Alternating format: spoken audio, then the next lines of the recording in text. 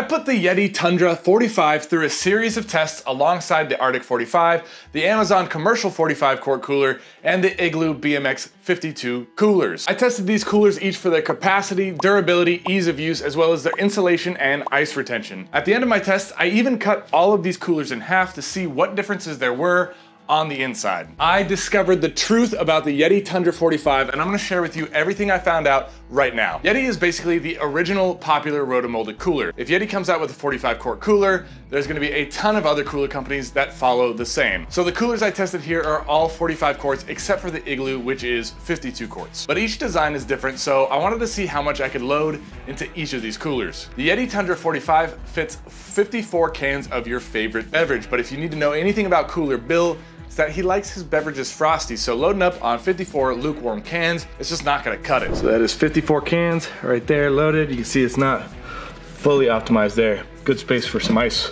So you could probably chill these actually a little bit because there's like a little bit of room for these to move around, but you could chill them down a little bit. But yeah, it's 54 cans, could not get 55 in here anyway, so there you go. But with 7 pounds of ice, the YETI Tundra holds more like 40 cans, which is enough to hold over Cooler Bill for a night, you know, just one night. But the number of cans only tells part of the story. Now, each of the coolers I tested, they have subtle design differences so that even though they carry the same liquid capacity, you can actually store more in some compared to others. Now, the best way I found to quantify this is called space efficiency. So I loaded up the 3 coolers as much as I could to see how much they could hold. As you can see, the Igloo BMX 52 performed the best in terms of how much it can store relative to its size. The Igloo 52 not only has more liquid capacity, but it's also more efficient with that space as well. So it's really the roomiest of the coolers. I'd say that if you have a 5-person family and want to do an overnight or like a 2-day trip, then that bit of extra room, it's gonna really come in handy. The Igloo has markedly less insulation compared to the other 3 coolers I tested,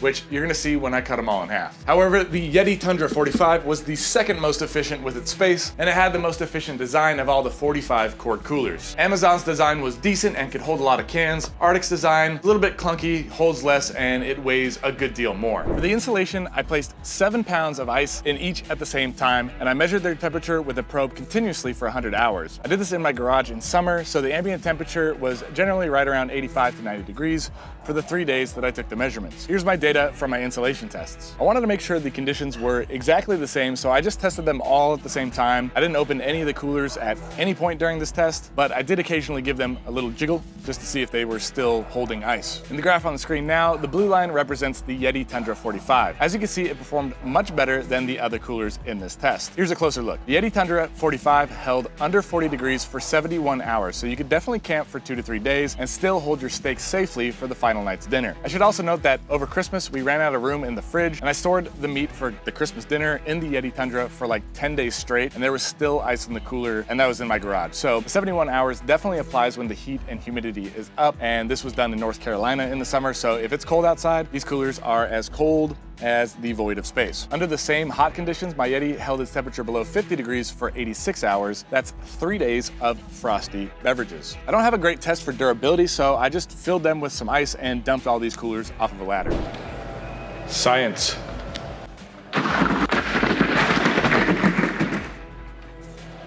In terms of durability, the YETI Tundra, it definitely feels great. I still don't have an excellent test for this metric, but I doubt that there's anything you're gonna do that's gonna break this thing down. After all, like a bear can eat it, so that's good. The same is true for Arctic and the Amazon coolers. And based on the feel of these coolers, it's clear that the Igloo BMX right here, 52, it has the thinnest plastic and it has the least robust fittings. In my experience, there's no appreciable difference between the YETI, the Amazon, and the Arctic. They're all rotomolded, and with that, you get a tank-like durability. So you saw me drop all the coolers off the ladder.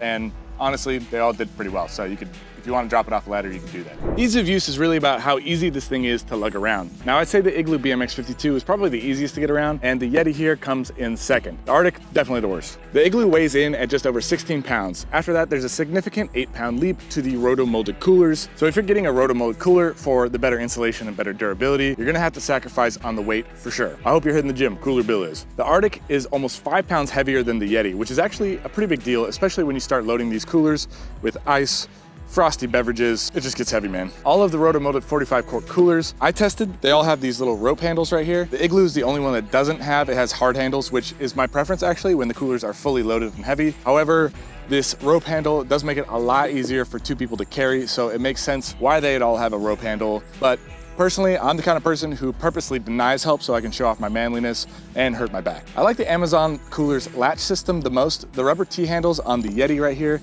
they perform well, but to me, the Amazon latches, they make the most sense. They're easier to use, but they do kind of, when you try and shut it, they always get stuck in the middle. The YETI Tundra comes with a dry goods basket, which I really appreciate. It's the only cooler that I got that comes with an accessory already. Now, I like this drain plug at the bottom. Gotta have that. It's always handy when you're camping for a few days. You don't want to try and tip the cooler over.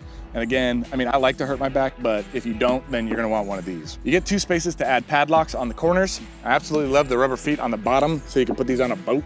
These are all pretty standard features now across the board. I mean, YETI was the first one to do them pretty much always, but the Amazon, the Igloo, they both have fish rulers. So if you can't help yourself and you always want to measure fish, then yeah, you want to get one of those. So now that we know everything there is to know about how the YETI Tundra performs, let's cut it in half and let's see why it's lighter and has better insulation compared to the other cooler brands that I tested. Sweet, I'm ready to cut this thing in half. Like Cooler Bill always says, safety first.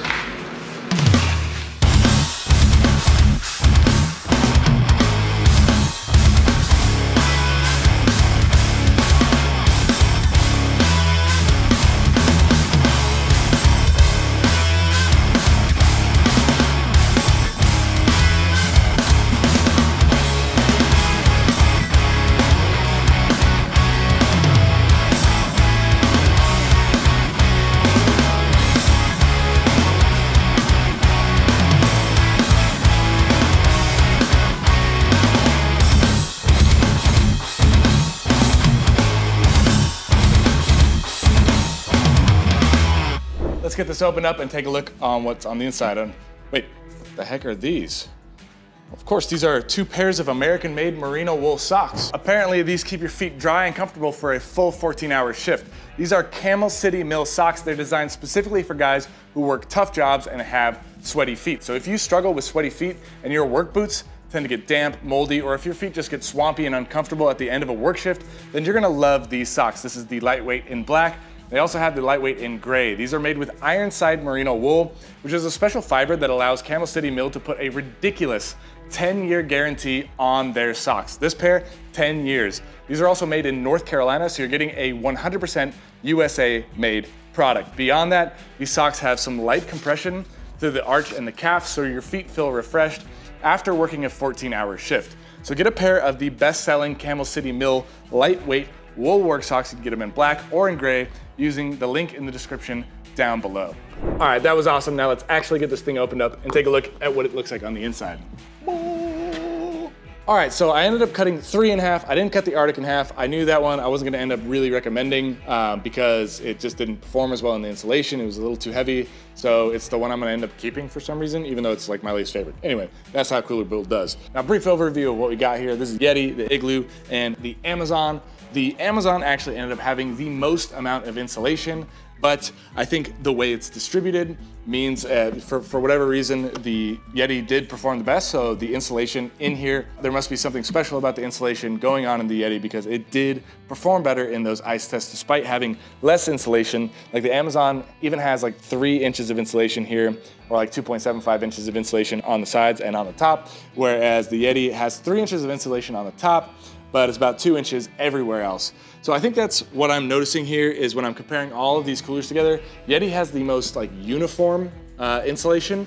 Igloo has the least uniform insulation, and the Amazon has the most, but it is not completely uniform. So that might also have something to do with it.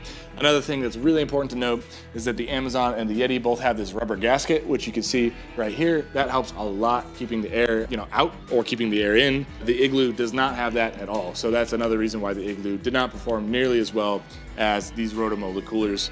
Something a little more premium, it's gonna have that rubber gasket. I think if you want a cooler that's gonna keep your stuff cold for a long time, you're gonna need that rubber gasket for sure. To sum it all up, I do think that the YETI Tundra 45 is the best cooler of the bunch. Now, it performed the best in my insulation and ice retention tests, plus it was more lightweight and comfortable than all the other rotomolded coolers. However, if you wanna save a few bucks, then you might wanna check out the Igloo BMX 52, which I've done a full review of right here. You can watch that video now, and I'll see you then.